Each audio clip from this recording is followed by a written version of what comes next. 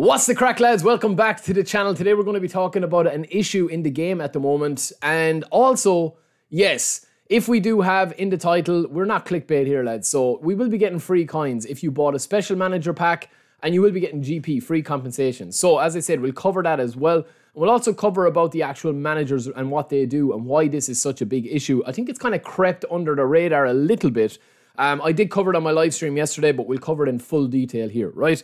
So, firstly, we're going to discuss what the actual issue is, and then we'll show you it in real time, how it's actually going to affect your team. I've been struggling with a couple of my team the last couple of days, right? So, maybe this is why, right? I didn't really kind of like notice it too much last week, but this week I have felt it, right? Because I've built my team in a very specific way, right?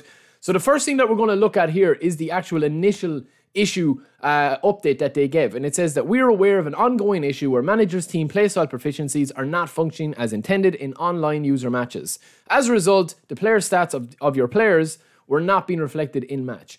What does this mean, right? I don't think a lot of people really kind of cop this, including me. I was kind of like, yeah, it's only a small issue, they'll fix it, whatever, because they said they plan to fix it in the upcoming update. But yesterday, they said that this is probably a bigger issue than we realize, right? Because they provided more information, okay? And this is kind of a bit of a frustrating one, lads. I'm not going to lie, right? It said that the aforementioned issue is confirmed to have been occurring in all online user matches within Dream Team. Although players' abilities should vary depending on the appointed manager's team playstyle proficiency and are indicated as such in game plan, we have confirmed that the players' abilities in match are the same as those that are found in Dream Team player, in the actual player list when you're signing players for GP, with no changes to their stats applied, okay?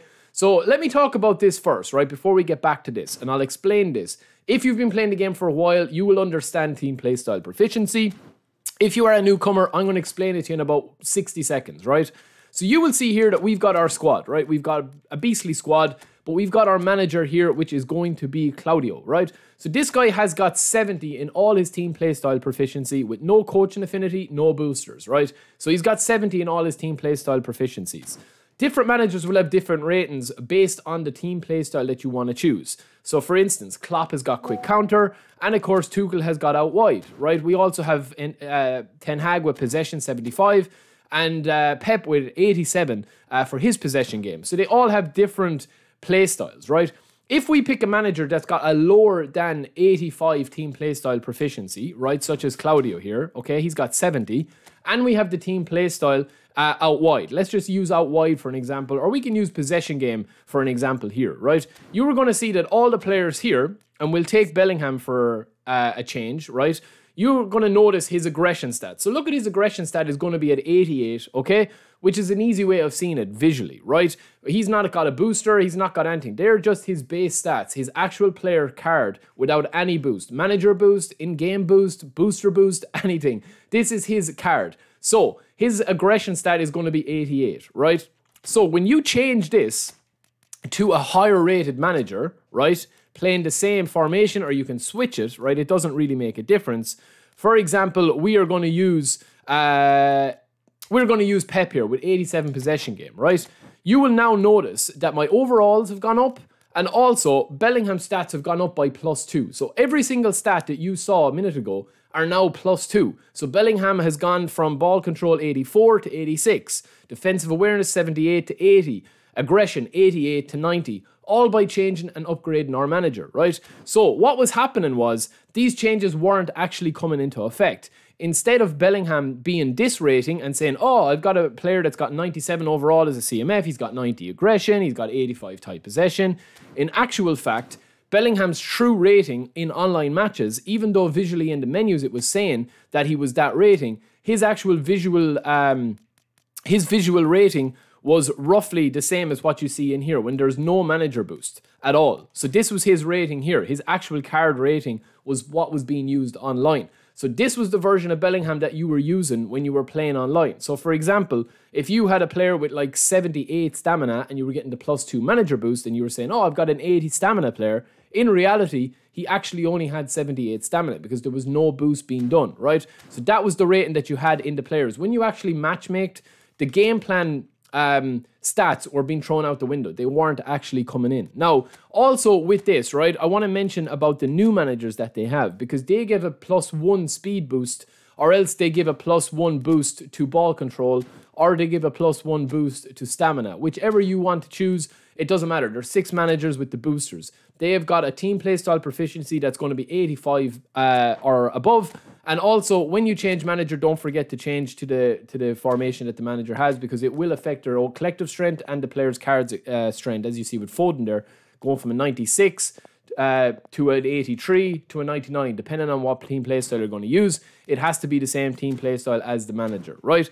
So when we actually go back out here, this makes a little bit more sense now, because they talk about this issue, right, where they say that the booster effects of managers are reflected correctly. So you were still getting that +1 boost with Ten Hag to speed, right? It also says that players' abilities indicated in game plan are reflected as intended in offline games and against other non-PvP matches, so in co-op as well. So for example, if you were playing with Bellingham in an offline game, he's going to have aggression at 90. If you're playing an online eFootball league, he's going to have a base 88. You're not going to get that manager's team playstyle proficiency boost, okay?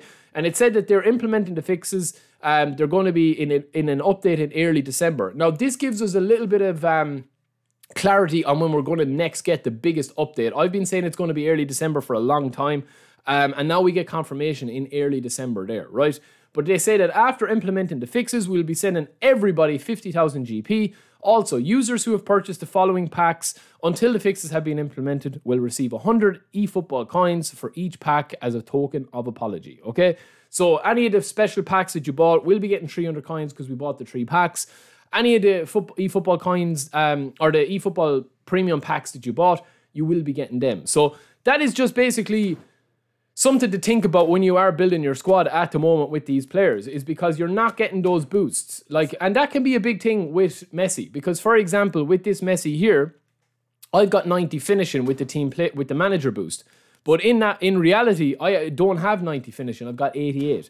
Now that doesn't make a huge difference unless you're trying to reach certain thresholds, because there's different animations that kick in and the player AI actually moves differently and behaves differently when you've got different stats at different levels. There's no real difference, I would say, between a rating of like 80 to 86, 87, but there is a big difference between a player that has got like 80 tackling or 90 tackling, or 80 stamina and 90 stamina, or 80 acceleration and 90 acceleration. It's minimal at times, depending on the stat.